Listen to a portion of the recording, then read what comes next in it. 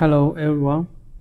Some players may connect the Bluetooth of the device, but in the game, no matter you press any key, the game has no response. In this condition, you may need to use the active mode. Maybe your phone is with the MTK chip, so you need to use the active mode. So now, this video we will show you how to activate your phone with M1 Pro, and this method also can be used for M2 and M60 and M3.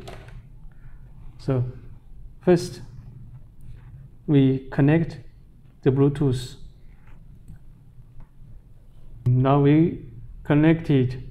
So first we should switch to active mode, change mode, and press it. We can see the third one, the Android active mode. You can also, you can also press Control and F3 to switch to active mode. Also, you can use this one. It may be easy.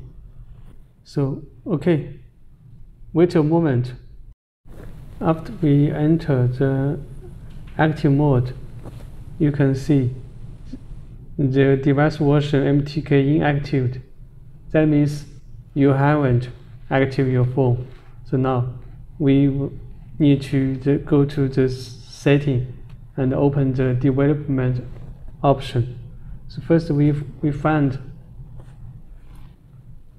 more settings, about phone, then find the software version. Press about 6 or 7 times. You will see you are already a developer. So we back and open the developer options. Open it. Open the developer options. Okay. And open the USB debugging. Okay. Okay, back to your Cool Gamer. Then you need to use the cable of your phone. Not this cable, not this power cable, the cable of your phone. And the mouse interface.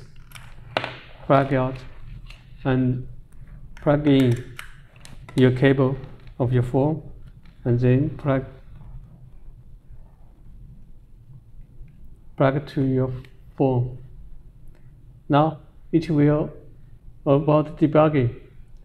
Select always allow and OK. A moment later you can see it activated. That means you succeed to activate your phone. So now we enter the game. Now we enter the game. Then you can plug out your cable and plug in your mouse. Now we can test it. Okay. We can play now. So this is the video about how to use the active mode of VIVO.